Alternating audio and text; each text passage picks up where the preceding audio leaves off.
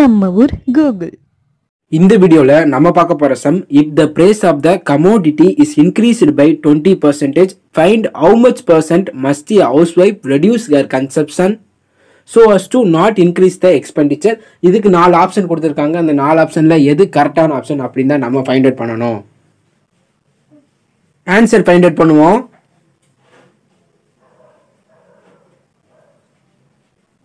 So நான் first என்ன பண்ணுறேன் அப்படின்னா, கமோடிட்டினா ப்ராடக்ட், ஏதோ ஒரு பொருள். ஸோ அந்த பொருளோட ப்ரைஸ் வந்து கொஸ்டினில் கொடுக்கல. ஸோ நான் assume commodity price equal to 100 rupees. So 100 rupees அப்படின்னு சொல்லி நான் அசியூம் பண்ணிக்கிறேன்.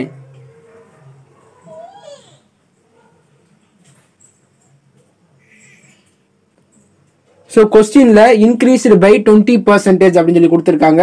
ஸோ நான் 100 ரூபாயில் 20% எவ்வளோ அப்படின்னு சொல்லி ஃபைண்ட் அவுட் பண்ணுறேன். So find 20%, 100 into 20 by 100. So cancel பண்ணோம் அப்படின்னா நமக்கு 20 கிடைக்குது. So 20% எவ்வளோ அப்படின்னா 20 தான்.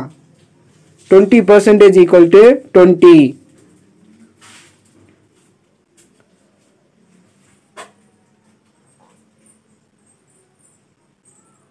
ஸோ 20% இன்க்ரீஸ் ஆயிடுச்சு அப்படின்னு சொல்லிட்டாங்க. நம்ம 20% எவ்வளோன்னு சொல்லி ஃபைன் பண்ணிட்டோம். ஸோ 100 + 20 போட்டு ஃபைனல் ப்ரைஸ் எவ்வளோ அப்படின்னு சொல்லி நான் கண்டுபிடிக்கிறேன். So increased commodity price equal to 100 + 20, 120.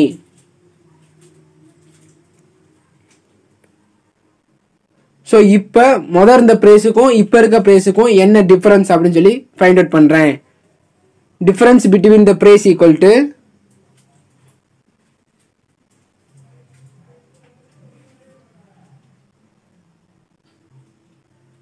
$120 minus 100 is equal to 20.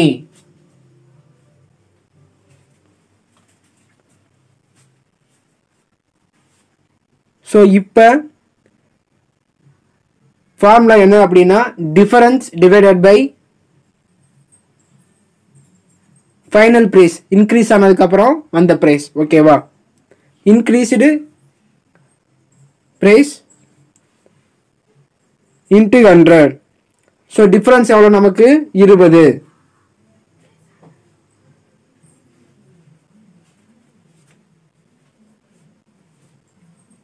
So 20 divided by increased price வந்து 120 இன்ட்டு 100. இப்போ நான் 0 கேன்சல் பண்ணிடுறேன். 2 6 are 12, 2 5 are 10, 2 3s are 6, 2 10s are 20. So 10 into 5 50 divided by 3 அப்படி சொல்லி கிடைக்குது. ஸோ இதை நான் வந்து டிவைட் பண்ணுறேன். 53, 3 1s are 3, remaining 2. ஸோ நமக்கு 0, 6 are 18. ஸோ ரிமைண்டர் 2 கிடைக்குது.